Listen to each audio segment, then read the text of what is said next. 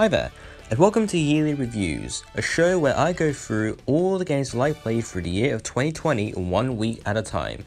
So without further ado, let's see what we're reviewing this week. Recently, in the past around 15 years or so, we've seen the rise of what people consider to be cinematic games. For those of you who don't know, cinematic games are games which have realistic, for the time, graphics and have a whole lot of cutscenes in them.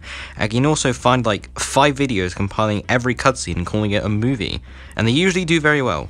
Some examples include The Last of Us, God of War, Until Dawn, Heavy Rain, Uncharted 4, Horizon Zero Dawn, and a bunch of others which I can't remember. Today, however, we're not going to review a cinematic game, meaning I've wasted around 30 seconds of your time and I am proud of it. But anyway, let's take a look at a game which seems to be the polar opposite of a cinematic game. In fact, it's more like an arcade game for the modern age, and that game is 88 Heroes. 88 Heroes is about an alien supervillain named Dr. Hate who decides to one day visit Earth and do bad stuff to it. It's not described in the game, and if it is, I just can't remember. But never to fear, as Earth calls for its mightiest heroes, the best of the best in fact.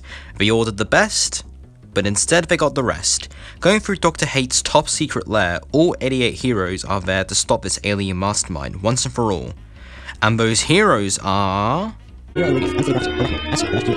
Batbots, Bebop, Bea's Mother, Big Blue, Bones, Moose Benny, Goose, Buggy, Captain Colossus, Captain President, Clairvoyance, Commando, Cornelius, Buster Trask, Detonate, Digimatch, Dynamite, Disco, Dodo Duo, Double O 88, Dr. Heckle, Dr. Schizo, Dynamite, Exploder, Elder Leo, Electrocutor, Flugger, Blaster, Luna, Hammerstein, R.F. Harriet, Harley Trotter, Howie, Ian Air, Gymnastics, Kendodo, Kid Cupid, Lala Laser Beat, Lord Fistimus, Low Res Reggie, Madame Whistle, Marge Boozer, Major Overlord, Max Velocity, Mighty Might, Mika Clark, Wilson, Miss Fortune, MK Once, Mr. Average, Mr. Kung Fu, Hidden Destroyer, Otto, Nelly Pixel, Pirates, Owl Hunter, Owl Shot, Retro Red Fire, Red Roll, Rubber Double Do, Senti Dave, Nano Shield Raiden, Simon Dawn, Sinestro Stitch, Strong Chick, Tekken Tank, Terrasol, The Architect, The Enemy Within, The Red Noctis, The Invisible Sheriff, The Neutral Brothers, Tommy Gun, Toxic Smut, Turbo, Ron Vortex, Runaway, Warsaw, Rebel, Watt, Zamando, and Zoro. And if you didn't hear all of them, too bad, I am not going to repeat myself. If I'm gonna be honest, when it comes to games I play, I mostly play games which looks, or what most people would call, good. But sometimes, I'll pick a game that looks a bit like shit, and others may agree it is shit. And going in, I expected 88 Heroes to be the latter. But I'm pleasantly surprised. 88 Heroes has a lot of charm. Yeah, we'll just set this for the past 2 reviews, but just bear with me. The heroes themselves and the way they play with different playstyles, allowing the player to get used to a certain character at a time, really gives it a unique feel to it, and the game also has a tongue-in-cheek arcade feel to it, and it really excels at being that, with its retro art style and hammy story. If you're looking for something to pass the time, 88 Heroes might be right for you. However, because of this, 88 Heroes certainly isn't going to be extremely challenging or emotional or something worth critiquing on the same lines as serious games like, I don't know, Shadow of the Colossus or something. It's not going to be that influential or something that you consider to be the absolute best of the best.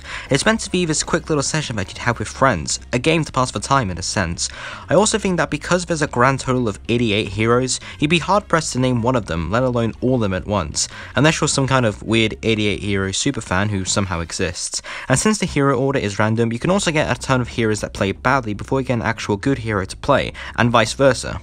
The trouble with talking about 88 Heroes is that there's barely anything to talk about without stretching it beyond belief, but it isn't bad, and I do think it's a good fun game. Like I said, it's just a fun little distraction that isn't meant to be taken seriously. If you want a game worth sinking hours and hours into to achieve every achievement and complete it 100%, you're better off looking somewhere else. Sometimes it might get a bit bland and repetitive to the point where you only remember bits of what you played a few minutes ago, but if you're looking for something to pass the time, pick it up. Plus, there were a few characters that did catch my eye, like... Oh boy, I wonder what the joke here is going to be. Hey, you. Who, me? Yeah, of course, who else would it be, dummy? Are you doing anything on August the 9th, Monday, 2021? Oh, yeah, I gotta see relatives Shut up. okay. Cancel those plans, because I'm about to tell you what you're actually going to be doing on that day. And what will that be? Well, how about you listen for a second, you dumb fuck? On the 9th of August, I'll be doing a charity stream where I play 12 hours and 12 games, playing a different game each hour. Now what are those games, you may ask? Well, they are... Fury, Shadow of the Colossus, Ace Attorney, Beholder 2, Mechanica, Bioshock, Shovel Knight, Bloodborne, 9 Hours, 9 Persons, 9 Doors, The Vanishing of Ethan Carter, Doom, and What Remains of Edith Finch. And as this is a charity stream, donations are always appreciated. However, donating will be a bit different, not just because I want to be unique, but because I don't know how donating on Twitch works. So, instead of donating to me up front, there's a GoFundMe, where you can provide money there, and I don't know how GoFundMe works, but yeah, if you want more information, there's a link to the GoFundMe provided on screen, and hope you visit it. So yeah, if you're interested, go on to OneForAll12 at Twitch. I'll be streaming at 9 AM CST to 9 PM on CST. Donate to the GoFundMe, so that way the money can actually go to the charity, and hope to see you then. Okay, that was weird. I mean, I was expecting something like I don't know, a Rickroll? I mean, it's right there. Oh, for fuck's sake! Hey folks, thanks for sticking to the end of this review. If you like what you saw here, feel free to like, comment, and subscribe. I really appreciate you guys making comments on these videos. They make up my day and I read every single one of them. If you like what you saw here, feel free to look at the newest review and look at the latest review. And if you want to watch more, feel free to hit that bell so you know when a new review drops. See ya and thanks for watching.